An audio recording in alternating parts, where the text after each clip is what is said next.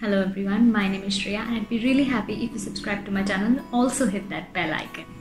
Today I'm going to share with you Indian Moong pizza recipe.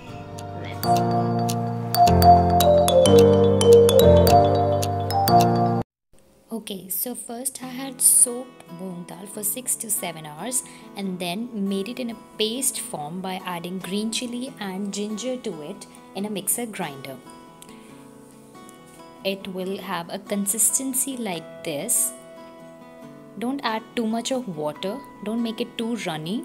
This is the consistency you want to go for.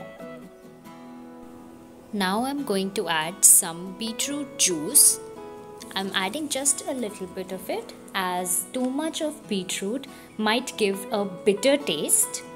So just add a small quantity of it.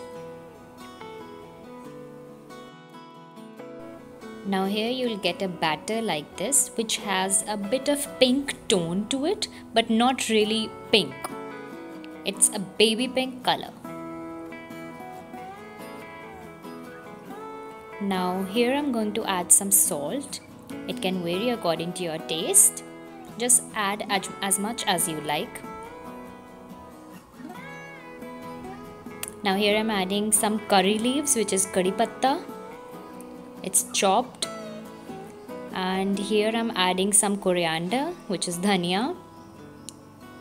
You can add approximate quantity of 2 to 3 tablespoons of dhania and 1 to 2 tablespoons of curry patta.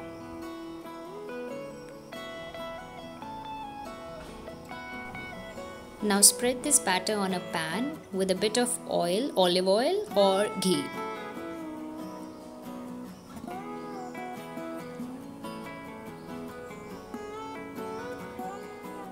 Now add some pieces of paneer to it.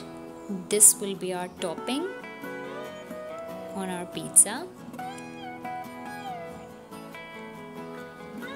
And I'm also adding some tomatoes. You can add any vegetable you like. Now we'll cover it up and it will be on medium to slow flame.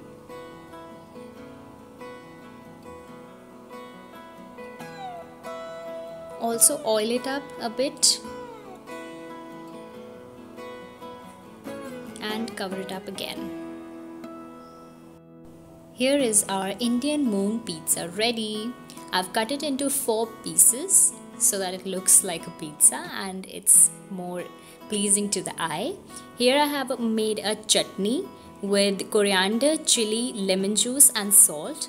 Don't worry about the quantities, I'll mention it in the description box below. So this is it for this video. I hope you liked it. Thank you.